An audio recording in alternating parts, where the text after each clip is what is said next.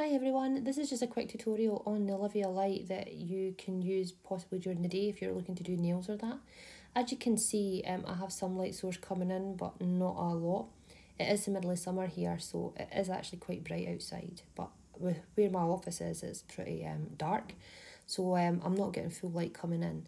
The light above me is the Olivia light, so what I've decided to do is just work through each level of the light on a different nail colour.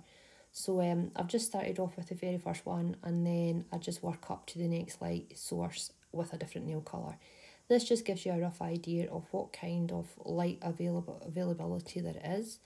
I'm definitely not a nail artist, so apologies for the quick rushness of the nails and the no, not perfection. I've used a different colour just to give you a wide range of options.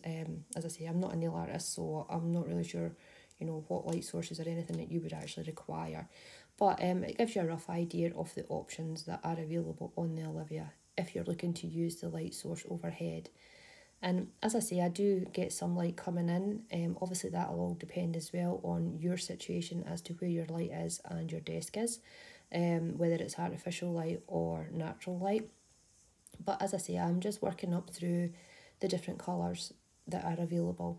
Now this is only the bottom light I've got on, I didn't put the top light on, but the options are from like a warm colour right through to the brightness. And I'm only just doing this on a white desk, so yeah, I'm just multiple nail colours here.